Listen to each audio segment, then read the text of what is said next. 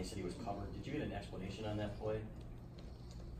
Yeah, the two receivers, the slot receiver and the wide receiver Donovan, they said were both on the line of scrimmage.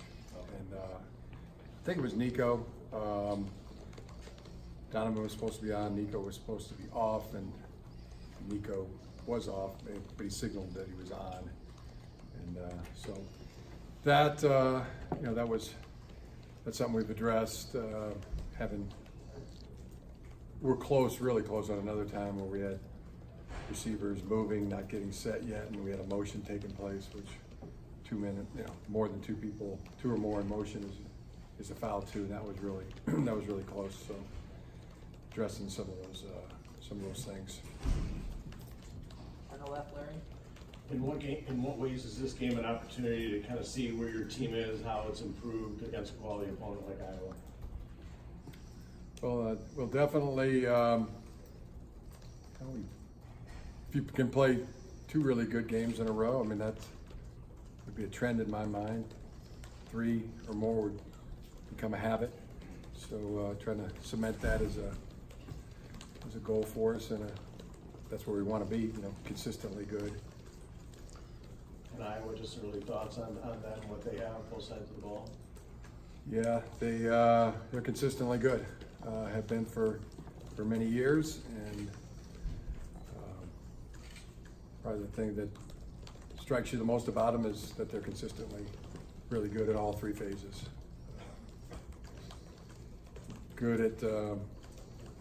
and experienced, and good and consistent.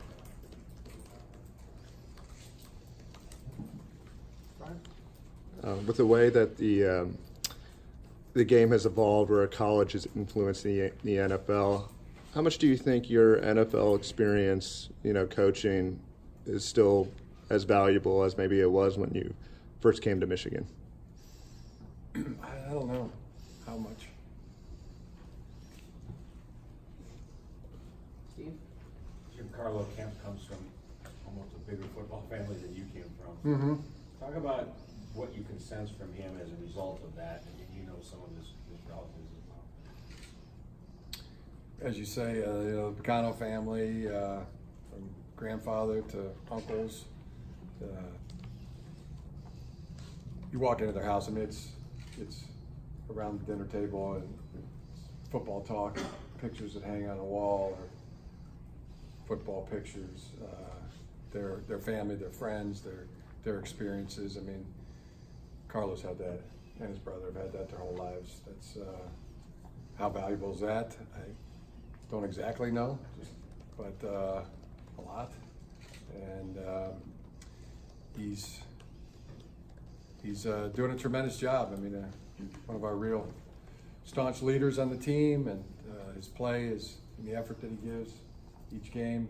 You know, he knows. He was taught that from the time he could toddle.